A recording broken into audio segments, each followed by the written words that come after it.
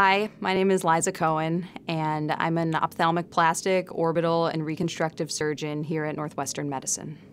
I treat patients both with functional as well as cosmetic concerns.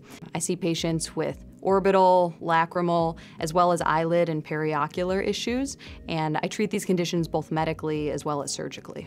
So many patients that I treat with orbital and ophthalmic plastic conditions require a multidisciplinary approach because my field has some overlap with related specialties. There's so many excellent specialists here at Northwestern that it really makes it easy for patients to obtain that very specialized multidisciplinary care.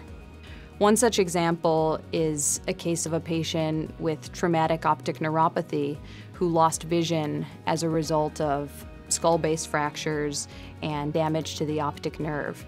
And I worked in conjunction with the neurosurgical skull-base team as well as the head and neck rhinology team to perform an endoscopic optic canal decompression and actually save this woman's vision. Another example of how I've worked with other related specialties is in the care of patients who have thyroid eye disease. These patients have both systemic thyroid problems, namely Graves' hyperthyroidism, most commonly, as well as periocular and orbital issues, such as proptosis or double vision. And I work very closely with endocrinologists in terms of managing these patients' orbital conditions through the use of targeted medical immunotherapies and also through managing their systemic thyroid levels, in addition to taking care of their orbit problems. A third example of how I've managed patients in conjunction with other related specialties is in the care of patients who have skin cancers of the eyelids or the periocular region. I work very closely with Mohs micrographic surgeons in dermatology. They resect the cancer and then I subsequently perform the eyelid or periocular reconstruction.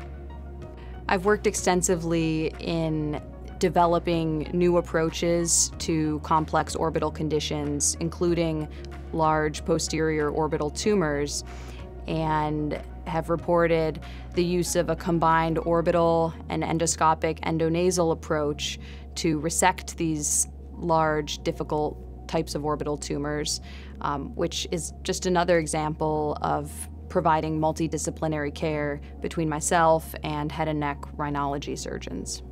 The field of oculoplastic surgery is very exciting because in recent years there's been many new developments that have led to improved outcomes for patients, including the use of novel, minimally invasive approaches to the orbit and the skull base, which have been investigated with our neurosurgical and head and neck colleagues.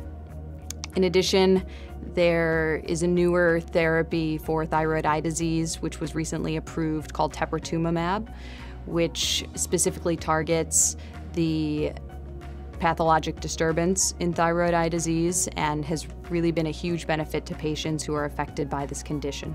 It's important for ophthalmologists to be aware of potentially vision-threatening or life-threatening conditions within the realm of orbital and ophthalmic plastic surgery.